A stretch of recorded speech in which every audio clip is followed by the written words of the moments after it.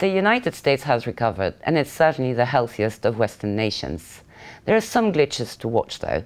So we've asked Marie Owens Thomsen, Chief Economist at Crédit Agricole Private Banking in Switzerland, to join us to comment on some of the indicators. Marie, welcome back to the studio. Thank you so much. So we're going to start with the meaning of some of the figures we're watching all the time. One of them is GDP growth. So how does that compare with the European figures? I love this opportunity to talk about this, although one could think that one has to be an economist to feel passionately about definitions, but definitions are actually really important and they play with our minds.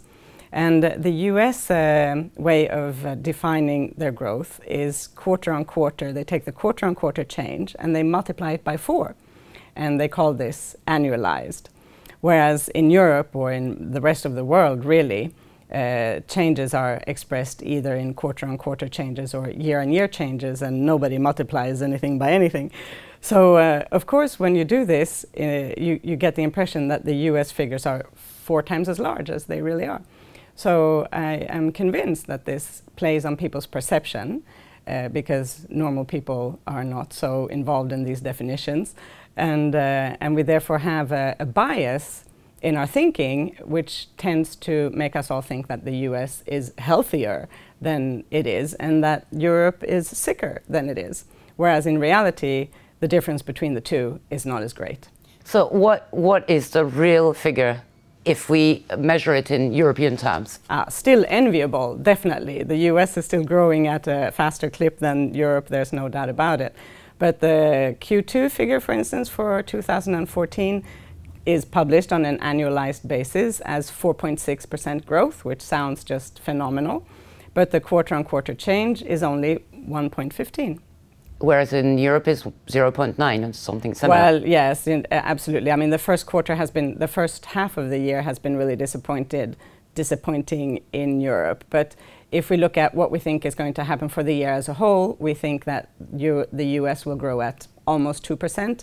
And Europe at almost 1%. So Europe is, the US is growing twice as fast as Europe, but not 4 times as fast. Okay. On other figures which are much debated, the deficit, I mean, the US news have been very bullish on the deficit. You are not so bullish. Can you explain why? Yeah, so this is really, it ties in with the November midterm elections, actually, you know, and the political stalemate that we have in the US since 2011, if I'm not mistaken. And since then, the Americans cannot agree on anything.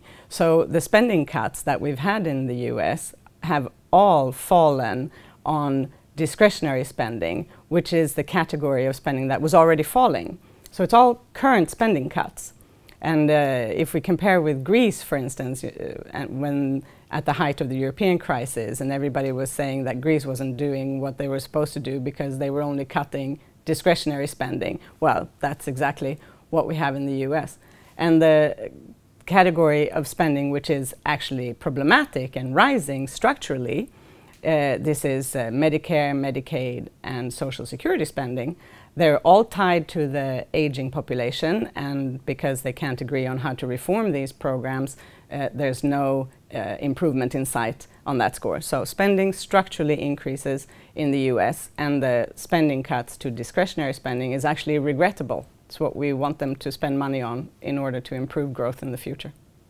Okay, so eventually this is going to have an effect on debt, particularly if interest rates rise. Yes, exactly. We would expect the deficit to start growing again sometime around 2015 or 16.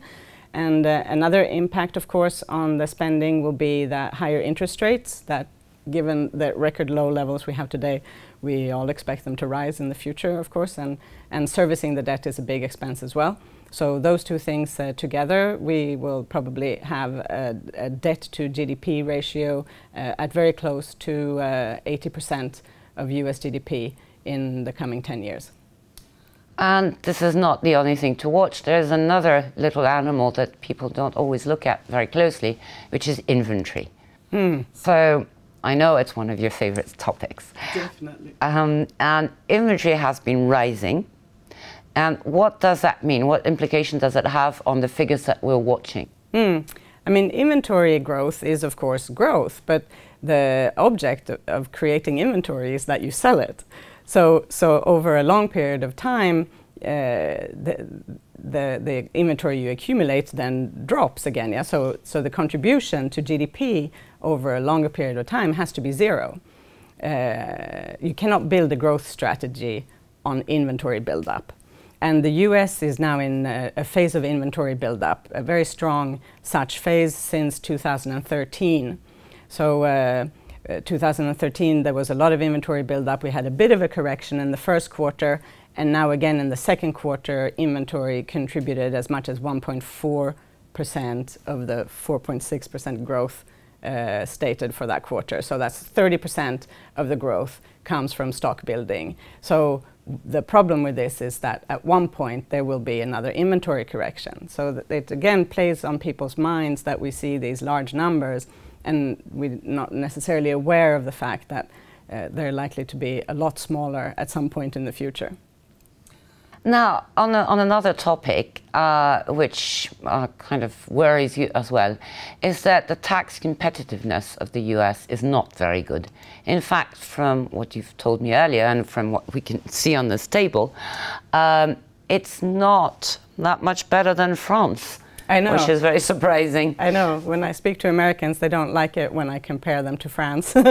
But there's definitely more similarities there than meets the eye, perhaps. And indeed, our perceptions, it's like we have a hard time having our minds evolving at the same pace as the world is changing. And who has noticed, for instance, that Sweden has done so much tax reform that they are now among the world's most tax competitive nations? Just below Switzerland. Exactly. You know, that was certainly not the case, 10 or 15 years ago. So a huge structural change in Sweden and no structural change in the US, which then still lumbers with a highly regulated and very cumbersome tax system. And again, what kind of hopes can we hold out for that to change? Well, scant, because in the November midterm elections, the Senate could well become Republican, have a Republican majority as well. And the president is reduced to his veto and executive powers. So it's not the right environment where we can think that they will somehow miraculously arrive at a big bipartisan tax reform. So this will weigh on the US at least until 2016 when there are new presidential elections. Well, Marie, thank you very much for joining us today. Always a pleasure.